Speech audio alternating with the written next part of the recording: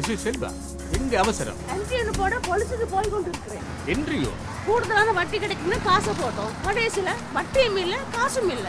இப்ப அவங்க எங்க இருக்காங்கன்னு தெரியல. கூடுதலான வட்டி எதிர்பார்த்தா கையில இருக்கிற காசும் போய் தண்ட பணமும் கொடுத்து சிறையில இருக்க வேண்டியதா?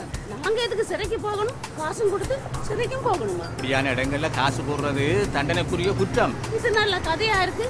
அப்படி ஒரு இடம் இருக்கிறதுனால தானே காசு போடுறோம். உங்களை மாதிரியான ஆட்கள் காசு போடுறதால தானே அப்படியான இடங்கள் இருக்கு.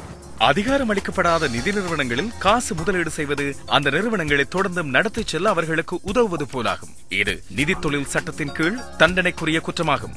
உங்களுடைய பணத்தை முதலீடு செய்யும் போது அவதானமாக இருங்கள்.